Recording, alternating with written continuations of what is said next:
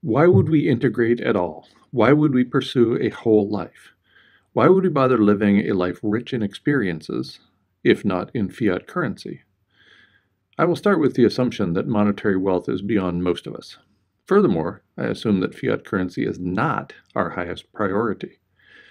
During my final decade in the classroom, I pushed an integrative agenda, attempting to bridge C.P. Snow's eponymous Two Cultures essay from 1959 in a manner consistent with Edward O. Wilson's 1998 book Consilience. I required every student in each of my science courses to complete a significant piece of art or literature as a major part of their grade. Naturally, the students hated the exercise and despised me until the projects were complete and shared with the entire class, at which point the students unanimously agreed it was the most important activity they had ever conducted in college. University administrators uniformly detested the exercise and just about everything else that happened in my classrooms, and this was even before universities had become widely recognized as money-making scams reflective of the entire culture. From a personal perspective, the process of classroom-based integration caused me to lose my strictly reason-driven way and encouraged me to venture deep into the emotional abyss of feeling and understanding. Therein lies the dilemma I face. Perhaps you face it too. As a reasonably knowledgeable rationalist, I am virtually alone. My efforts to educate people about the ongoing mass extinction event and abrupt climate change have brought me more disappointment than success. I'd like you to learn from my experiences. This idea takes me to the first point of this short presentation. Why are we here? Kurt Vonnegut quoted two different people in responding to that question. He quotes his son Mark in saying, "We are here to help each other through this, whatever this is." I think that's beautiful. Kurt Vonnegut quotes his uncle in saying, "We are here to fart around and don't let anybody tell you any different." Two very different perspectives on why we are here. Or are they? Maybe they're not as dissimilar as we think. The question probably arises for you, why am I here? For me, at least, I am a teacher. This is who I am. This is not merely what I do. Whether it's in classrooms or in workshops, my life and my life's work is teaching. Consider this example from a couple of years ago. Mary had taken my class 18 years earlier, and then we met after those 18 years had passed on a beach in Florida. She had moved many times, she had gotten married, she had had many life disruptions, and through it all, she held on to this significant piece of art that she had created for my conservation biology class. All those years later, she held on to it and brought it when we were going to meet. And when we met, she cried, and I cried, and sea level rose, and so apparently that's all my fault. I'm here because I'm a teacher. I want to talk a little bit about Milankovitch cycles and climate change. Milankovitch cycles are important in the deep past in terms of the implications for the planet warming or cooling. When Earth comes out of an ice age, the warming is not initiated by carbon dioxide in the atmosphere, but by changes in Earth's orbit. The warming causes the oceans to release carbon dioxide.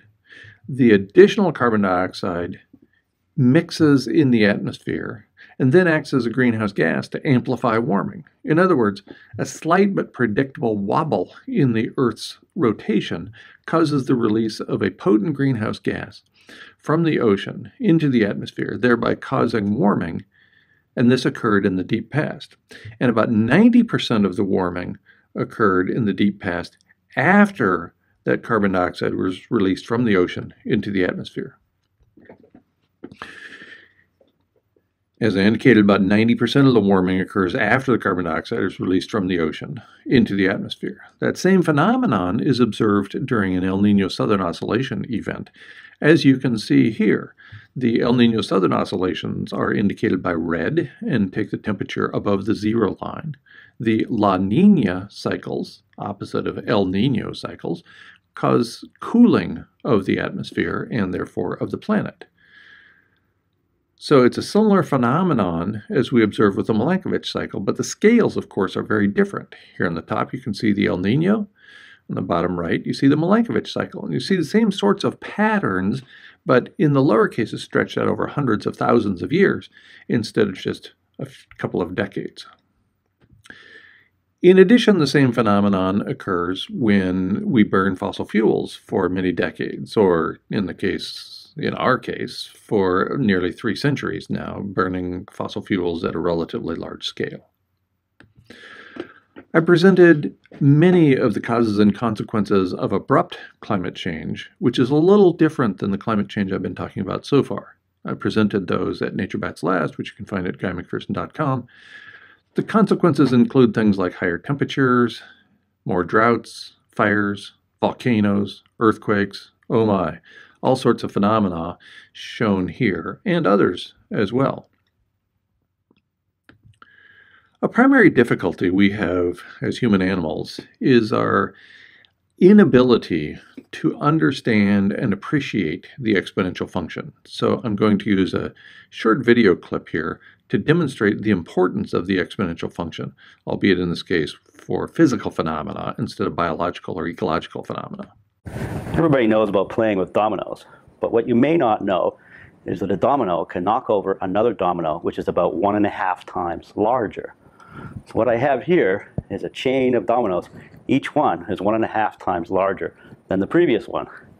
And the smallest domino is about 5 millimeters high and 1 millimeter thick. And I will carefully place it. And there are 13 dominoes. And the largest domino, it weighs about 100 pounds and is more than 1 meter tall.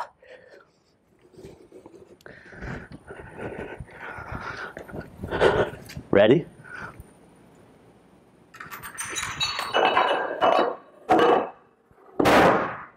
Boom.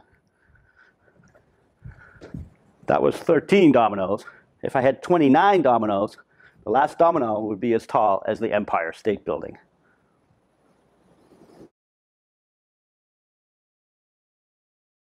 I think we can conclude, based on our lack of understanding of the exponential function, as well as a lack of understanding about the place of humans on a very complex, geographically rich planet, that mistakes have been made.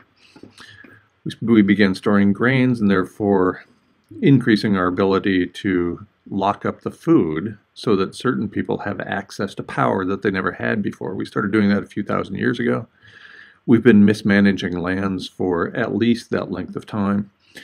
We have messed with what could have been a beautiful mass transportation system and instead seem to have become addicted to the automobile.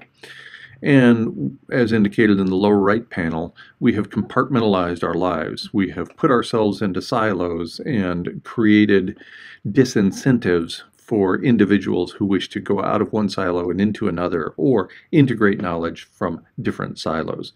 So those are among the terrible mistakes we've made as a species. There are many more, of course, but there's no time machine to take us back so that we can correct those errors. We can only understand them and perhaps individually learn to live differently as a result of them.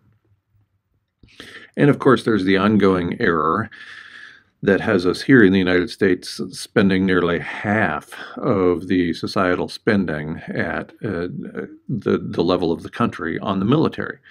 What is called defense here, but really has become offense, and it's certainly offensive. And so instead of spending money on things that help the people, we spend money on things that help a relatively few individuals who are in positions of power. The question arises, now what? Now what do we do? What do we do? What do I do? What do you do? What do we do as individuals, as members of families, as part of a community, as part of society? The desert anarchist American writer Edward Abbey wrote, "If the situation is hopeless, there's nothing to worry about." And he's not suggesting giving up, whatever that might mean.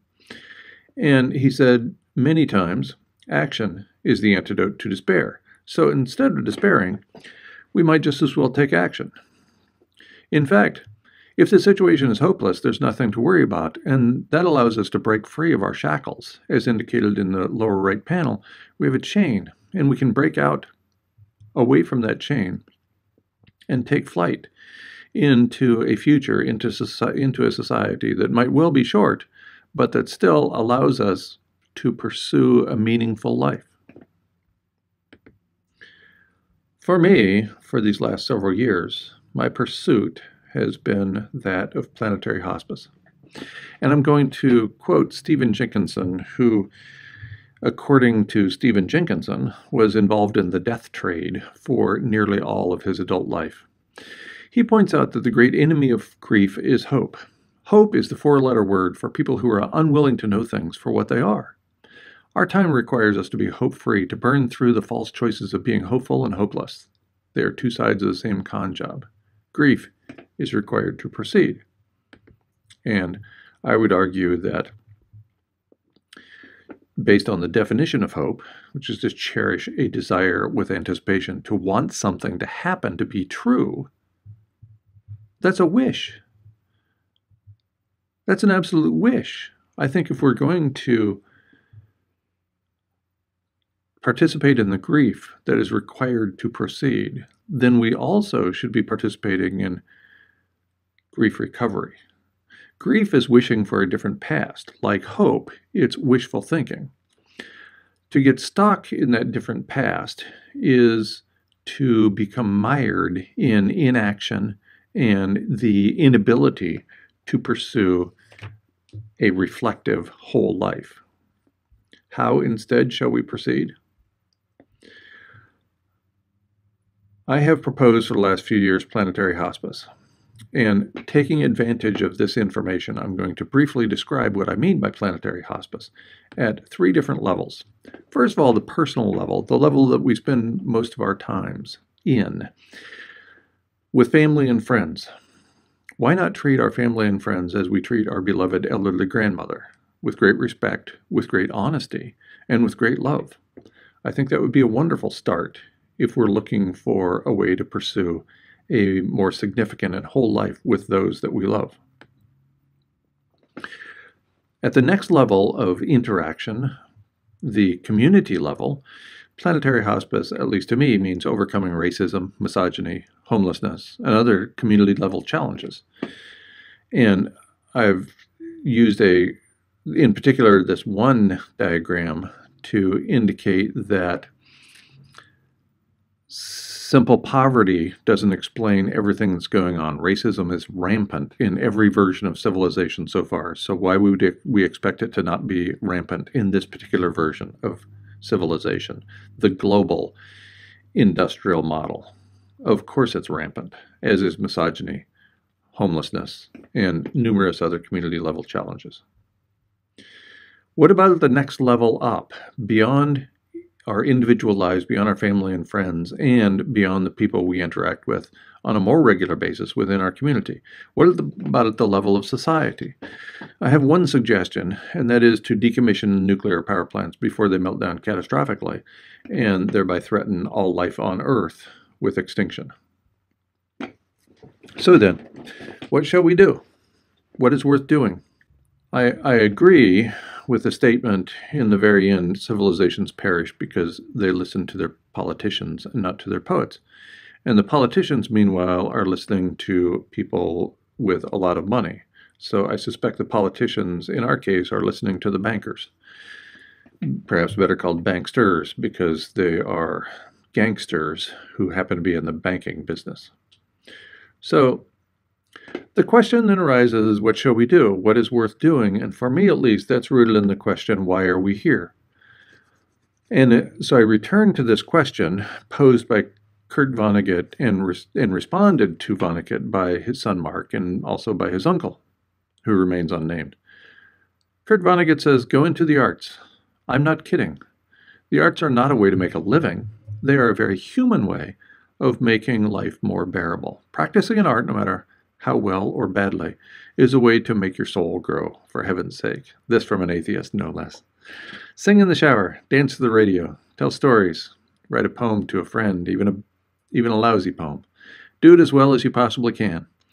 You will get an enormous reward. You will have created something.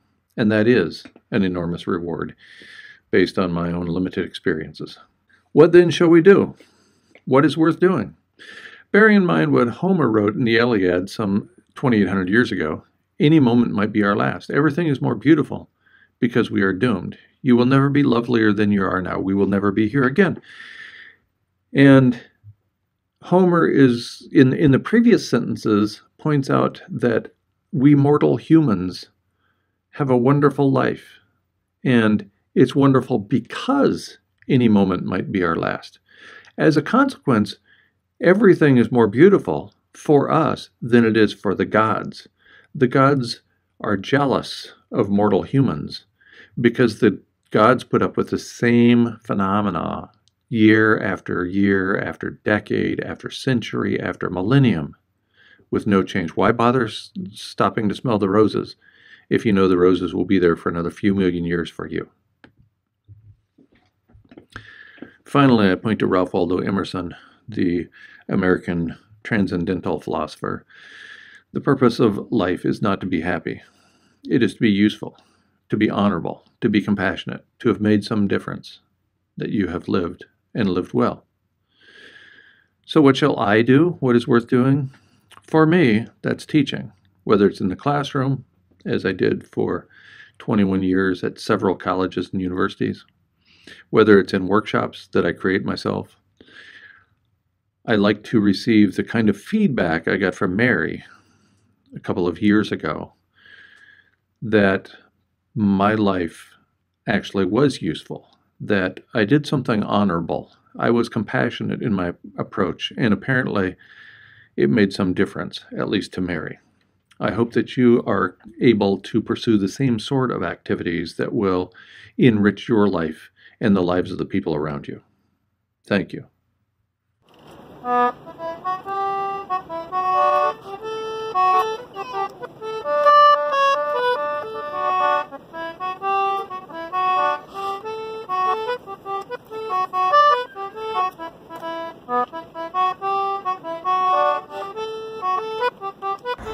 Okay.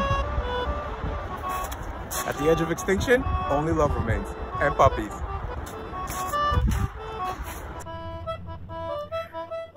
The next part of our presentation is methane. It is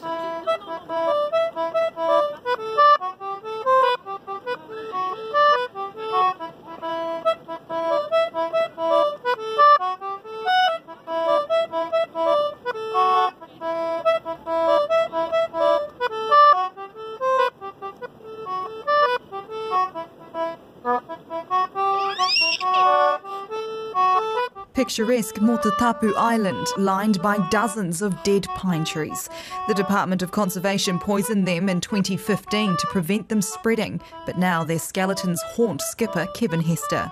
There's no question about it. There's the potential for a catastrophic accident to take place, and it's avoidable. That's why we're having this conversation now. Kevin's worried a storm will loosen their roots and push them over the edge. methane is an odorless, colourless substance.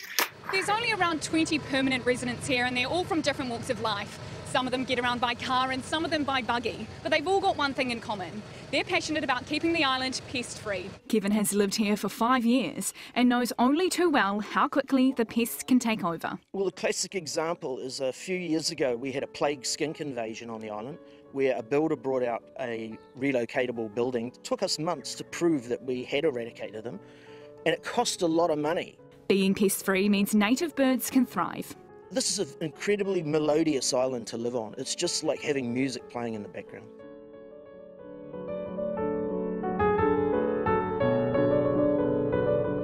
Oh, this is not methane. This is an odorless, colourless substance called metaphor. Okay?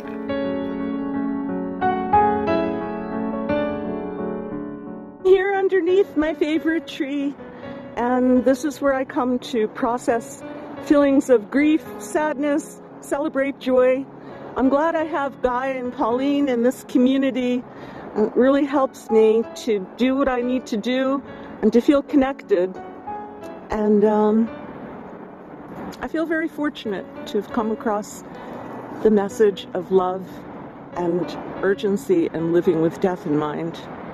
Methane is a greenhouse gas, and it is some 100 times more powerful than CO2.